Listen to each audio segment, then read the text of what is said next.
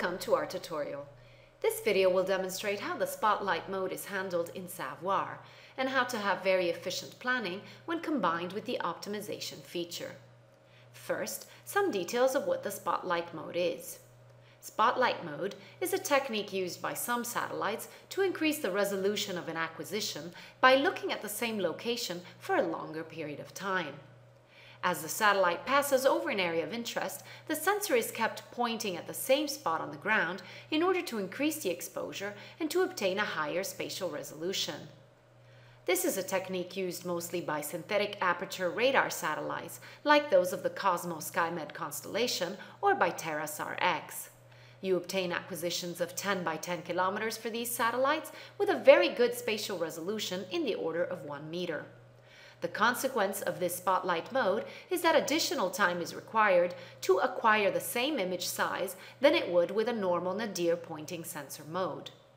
In SaVoir, the time that is needed to acquire the image in spotlight mode is called the integration time. Let's begin by going on the Satellites pane and selecting Cosmos SkyMed 4 so that we are able to see the spotlight mode in further details.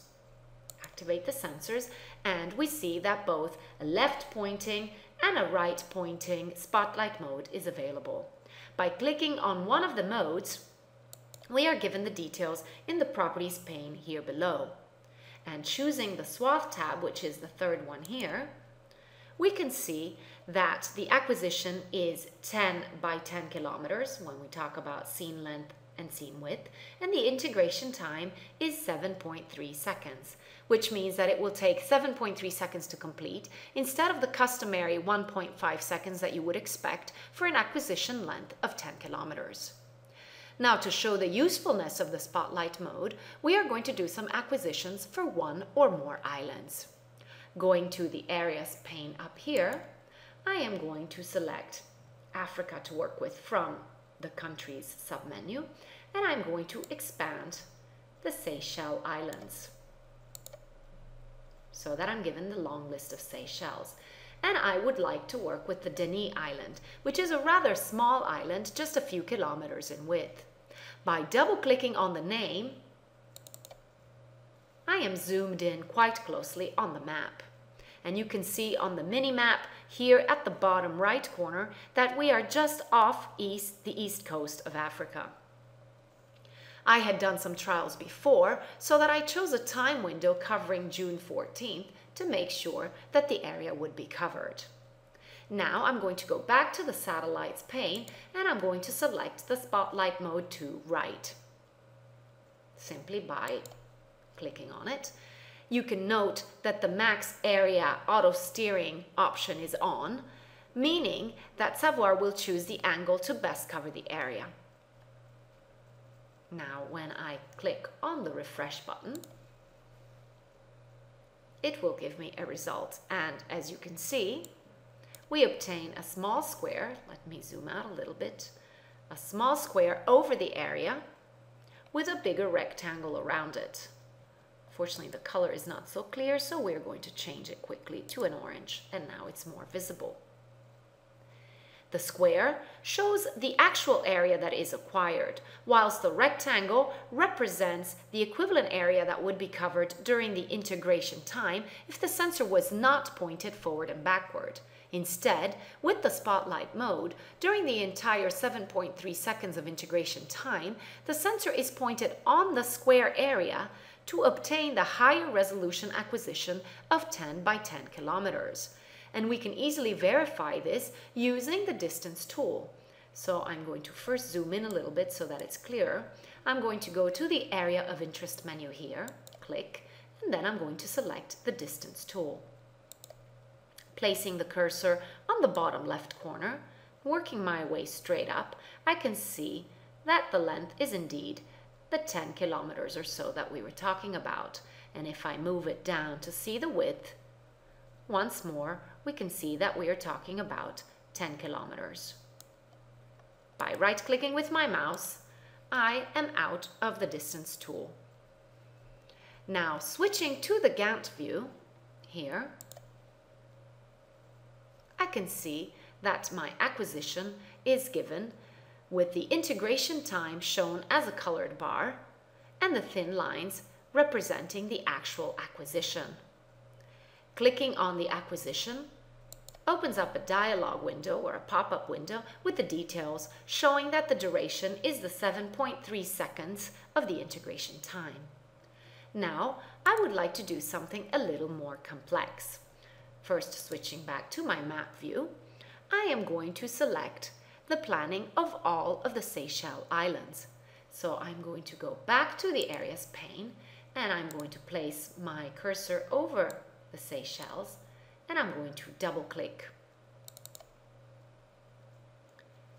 And as you can see, all of the Seychelles are now highlighted on the map of the world. And now I am going to change the time window to cover a period of 2 months. So I'm going to open up my calendar and I'm going to select, let's say, from May 1st to June 30th. I'm then going to hit the refresh button. A warning appears because a 2-month time window could take a bit of time to calculate, but we can proceed by clicking yes. As it is calculating, I can already tell you that the result will have many acquisitions which will be redundant. This is because the default action is for each pass to cover the maximum area. Hence, the bigger islands will be covered many times, whilst the smaller ones are never covered at all. And here is my result, but it's a bit difficult to see because of the field of regard swaths. So I'm going to turn off this display by going to the View menu up here, and I'm simply going to deselect field of regard swaths. At which point it is now more clearly shown on the map, and as I anticipated before, we see that the bigger islands are well covered while the smaller ones are ignored,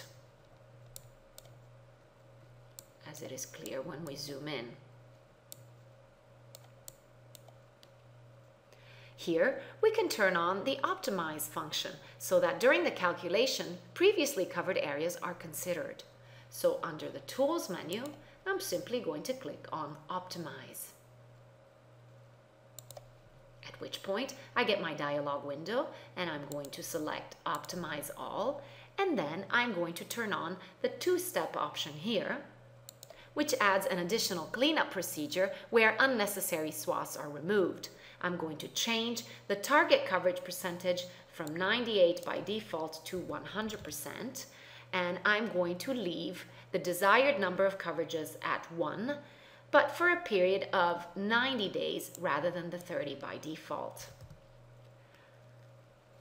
And I'm then going to click the OK and the refresh to start my calculation once more, and I'm going to acknowledge the warning again. I'm going to get a new solution with all of the islands now being included with small acquisitions of 10 by 10 kilometers. As you will see in just a moment, and here we are. And in fact, all of the islands are now covered. Switching to the Gantt view, once again, we can see all of the acquisitions here. And I can measure how long it took and see the cumulative coverage by right-clicking on the sensor name when positioned over the sensor, and then choosing the cumulative option % cover. At which point I am given a plot showing the cumulative cover percentage, and it can be seen that the coverage reaches 100%. I can now take the time measure tool from here, and I can see that the time it takes from the beginning of the plot to the end of it is 41 days. Now, since SaVoir is a multi-satellite tool, I can select other satellites to work with to show as well. So I'm going to go back to my satellites pane, and I'm going to select also the Cosmos SkyMed 3, 2, and 1 sensors. So again, I'm going to activate and choose the spotlight mode to right for Cosmos SkyMed 3. I'm going to repeat this action for SkyMed 2, choosing the same sensor once more. and then the same for Cosmos SkyMed 1.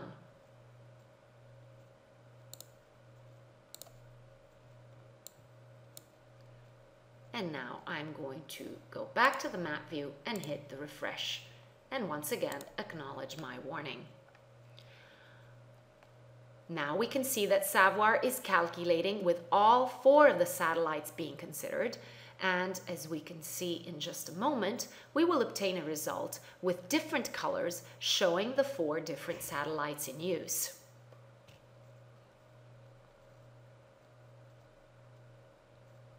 It's doing the calculation here rather quickly. And here we are, as you can see.